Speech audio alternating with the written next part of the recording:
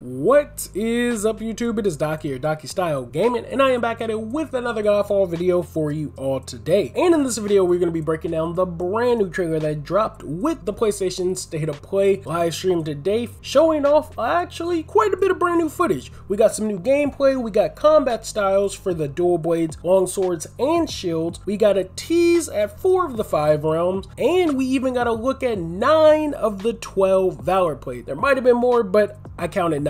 Now there was also some other information that dropped as well, but I'll be breaking that down in this video. So without wasting any more time, let's hop straight into this info. So first, starting with the realms that they showed. Now again, they showed 4 of the 5 realms. For some reason, they've been being real hush-hush on the spirit realm, but they didn't touch on that at all in this trailer. What they did talk about was the earth realm, which we see in just about every trailer, for the Crimson Forest and everything like that, and where the start of the game takes place. Next, we got to look at the water realm, which we've seen as well, brief shots in some trailers, which kind of has this Atlantis before it sank vibe. And then we got a brand new look at the earth realm, which has a bunch of greenish hues, some pretty interesting like geometric architecture. And then we also got a look at the fire realm, which from the shot that we saw was just a massive cathedral with lanterns and like pits ablaze. Now those are just brief areas, and that's probably not indicative of how the entire realm's gonna look, but from those brief shots, I think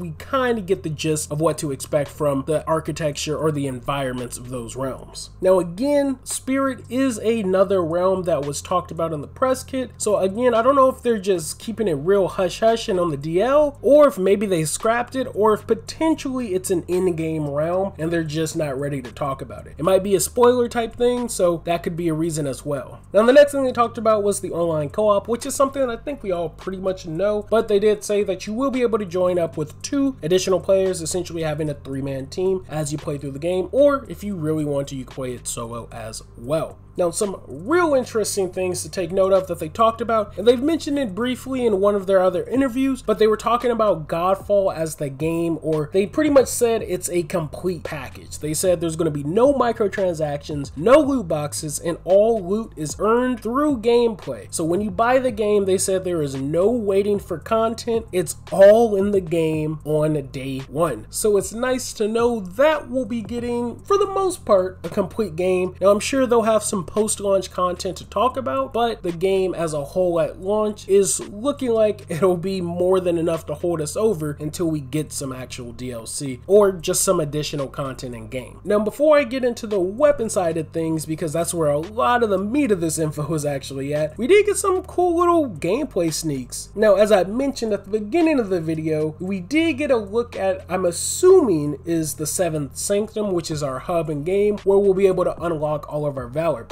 Now when they were showing off this footage, we essentially got a look at a haul of Valorplates. Now from what I counted, there was 9 different Valorplates. Some of them I really couldn't pick out, but of the new ones that I noticed, at least that I saw, was for sure a Rhino Valorplate, or what appeared to be a Rhino Valorplate. There was the Bull Valorplate once again that we saw pretty much closer up than that leaked trailer from months and months ago. Again, we got to see the Phoenix, we got to see Greyhawk, we did see Hinterclaw in there. Silvermane was one that I don't think I saw, but I just put him on here because I'm sure he was probably there, even though you're walking up there as Silvermane, so who knows, maybe he wasn't supposed to because you already unlocked him. But then next to Greyhawk was actually like an Aztec Eagle. That's the design I got from that Valorplate. Now I don't know if that's exactly what it's supposed to be or supposed to represent, but that's what it looked like. And then next to that Aztec Eagle armor, we did get to see another dual-horned Valorplate. Now it wasn't a bull, but I wasn't 100% sure what it was supposed to be. Now let me know in the comment section if you know,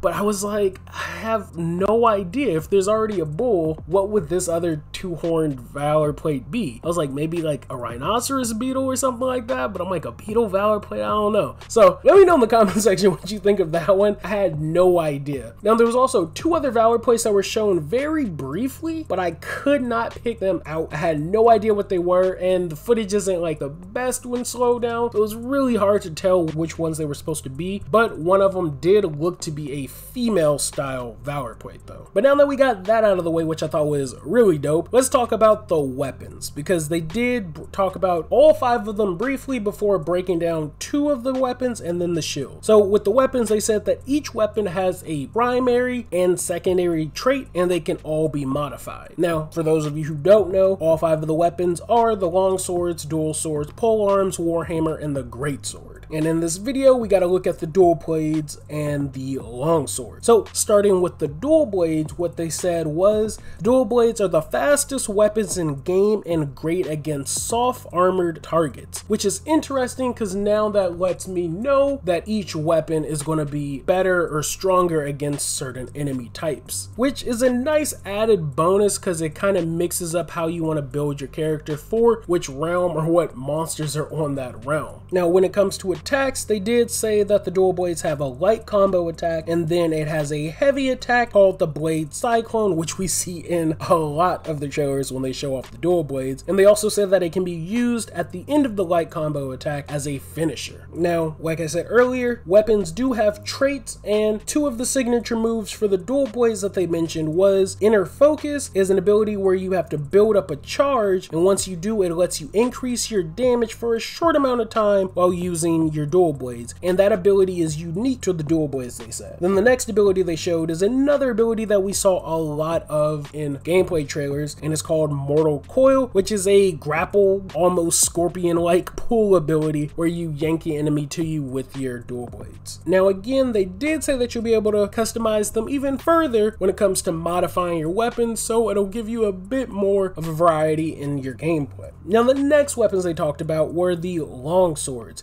They said the long swords are balanced weapons, kind of think your all-rounder weapon, you know, base speed, base damage, base mobility, and they did say they had simple cooldowns. Now, like the dual blades, the longsword does have a light attack combo as well as a heavy attack finisher. But what makes the longswords a bit more unique than the dual blades is that it has 3 sets of signature moves essentially. First being Spectral Flurry. Now originally I thought this was a ability of a Valorplate, but in fact it is a weapon ability. And from what they said, it is an ability that can't be interrupted but deals high damage to multiple enemies in a pretty sick golden aura charge. The next ability we saw was the Spiral Technique, which is a very fast spiral spin that takes out enemies in a straight line, which we have seen a few times in trailers as well. And then lastly, they said longswords also have something that's known as a timing attack, where if you press the shield button when you see that white circle, you can perform a shield uppercut, which might be good in some pretty crowded situations. Now, speaking of shields, the shields are just as much a weapon as your bladed items as well.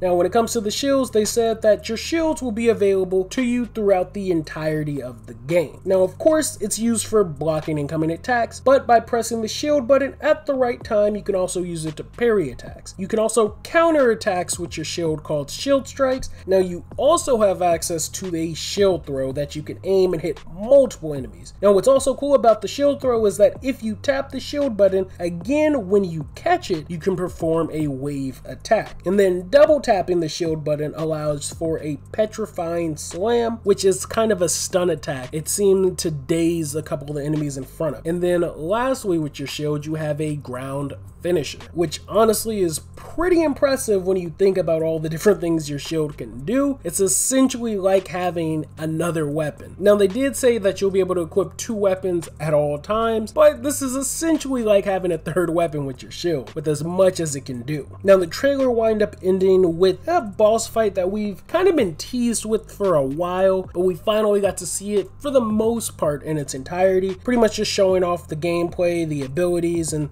some of the stuff in action. But outside of that, I think that is pretty much all the important new information that we got from this gameplay trailer. Now, if there's any other info which I missed, which I'm pretty sure I did, I think there was some things I saw, kind of like, I think there was even destructible environments, some of things with like the loot, new enemies for sure that we got to see. Then there was a new traversal system where it's like you could grab onto one of these floating orbs in the sky and then teleport to another one nearby. It was unique and weird. Like, I know I missed some stuff, but there's probably other stuff that I definitely definitely didn't see and missed. So let me know in the comment section if there was something else that you saw in the trailer that I potentially missed and didn't talk about, and I'll probably bring it up in another video as well. But I think I'm going to end it right there. So thank you all for watching. Like always, the links to all my social media accounts are in the video description. I will catch you all on the next one. Thanks for the love. Thanks for the subs. Peace.